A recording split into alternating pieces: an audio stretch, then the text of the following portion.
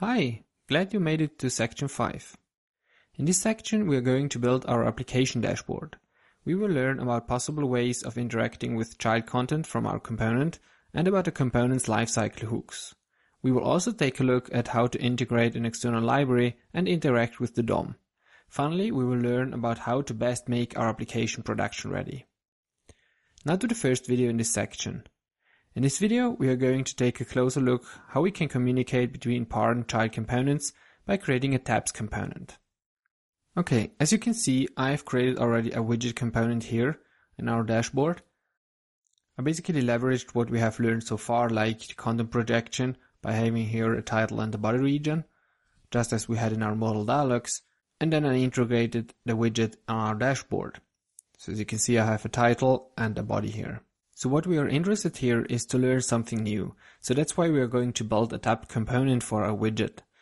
So as you can see, I've already copied over the tabs implementation from the Material Design Lite page, the same page where we have gotten our layout from.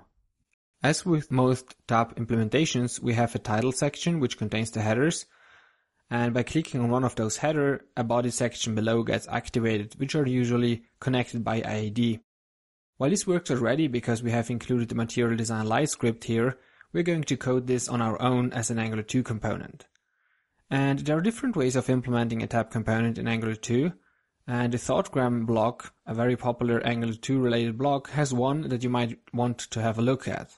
So we want to have a similar API as they describe on their website, like having an outer tabs component, parent component, which has multiple child tab components. So let's implement the single tab component first. It is actually quite straightforward. So we basically have a div with some classes on top of it, which match the classes from the Material Design Lite, and then we have an ngContent section where our content will be projected. Now, based on the API we've designed before, a tab can be visible or not. Therefore, we create a Boolean member variable is active here, and we accordingly set the hidden property on that tab. We don't need it as an input property here, defined in our element, because the user of our tab component won't set it when defining it in HTML. This is rather set programmatically at runtime, but we will see in a minute. Finally, we also have a title input property, which the user passes when defining our tab component in the HTML code. We don't need to render the title though, because this is something that is done on the tab navigation bar handled by our tabs parent component. So let's see. First, we need to create our tabs component. Based on the API we agreed upon, our tabs component gets a series of tabs defined within its body. Thus, once more, we need an ngContent section here. This will be the place where our tabs will be defined. Next, if you look at the Material Design Lite tab implementation, we need to render the tab navigation bar. So for each tab content, a corresponding tab button which activates the tab. For that to work, we need to get a number of tabs somehow, or better said, we need to get a reference to all the tab components rendered within the ngContent of our tabs component. Let's quickly rewrite the Material Design tabs component here with the new API we want to have in order to get a better understanding of what the end result will look like. So again, as you can see, our tabs parent component has multiple child components of type tab component. So basically we need to get hold of that list of child components. And this can be done by importing the content children and query list from Angular 2 core. And by using the content children tag and passing it a reference of our tab component instance, we will get all instances of a tab injected in this list that is placed within our tabs component. That's what is called content children. There's also a content child decorator for when you're only expecting a single child. Query list, on the other side, is a data structure provided by the Angular 2 core. It is basically an unmodifiable list, which Angular itself keeps up to date when the component state changes, like when new tabs would be added dynamically. Now when you browse through the Angular 2 code, you might also get across the @viewChildren decorator or @viewChild. You may wonder what they are actually about, or what's the difference to the content child. Where contrary to the content child, a view child is an element that is part of the component's template and is not something that is projected into it via like an ngContent section. But if you want to dig deeper into this topic, Minko Getchev has a nice blog post on the difference between view children and content children, as well as basic content projection.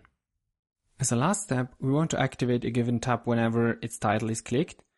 So we use an event and call select tab again.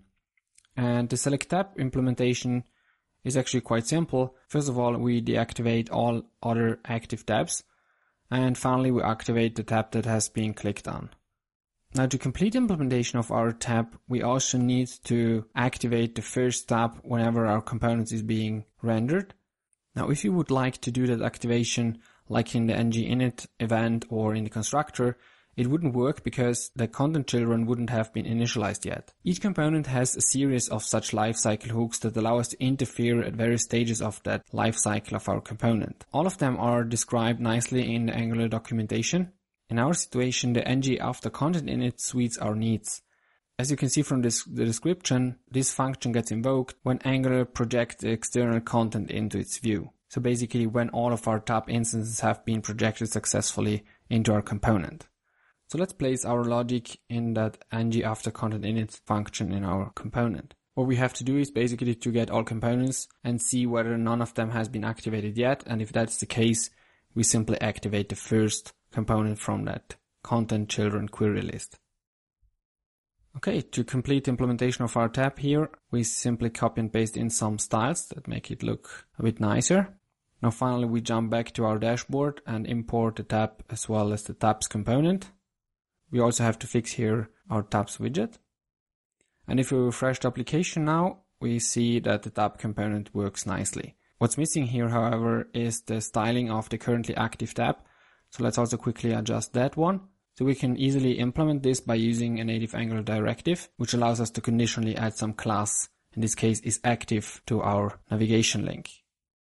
And again, if we refresh, we now see that the active tab is nicely highlighted. Great!